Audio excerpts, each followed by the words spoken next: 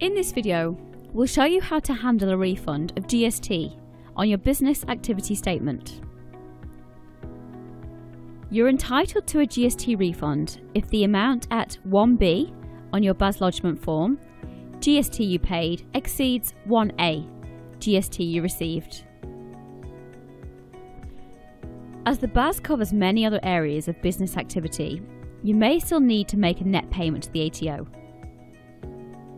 The GST refund component will need further treatment, so take note of the amount of 1B minus 1A. The process will need the use of a bank clearing account, so if you do not have such an account, create one now.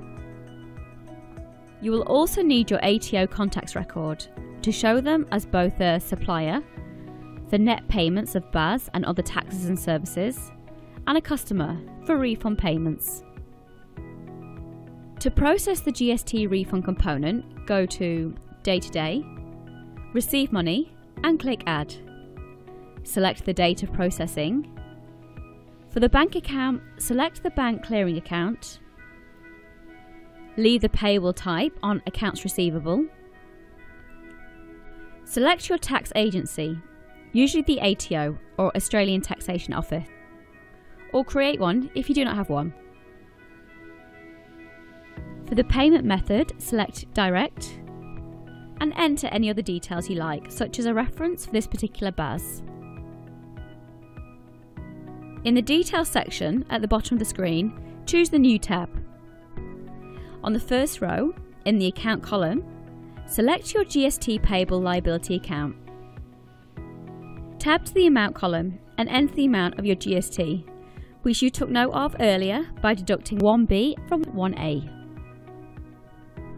Click on Save and Close to complete this transaction. Now return to your BAS statement and go to Box 9. This amount is the total of your liability to the ATO, less the refunds you're entitled to, including the GST refund we have processed. Add the amount of your GST refund to the Box 9 total. Now process a transaction to the ATO for this new total and pay it from your bank clearing account.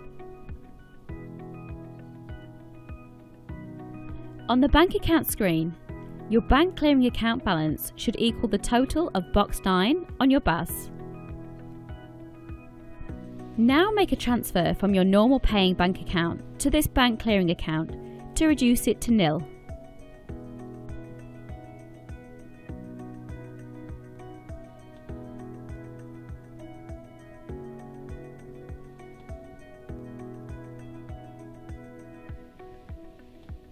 Your paying bank account will now have an entry for the amount of Box 9 on your BAS.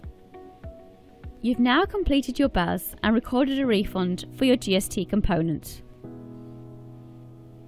Thank you for watching this video, and if you have any questions, please go to reckon.com/support.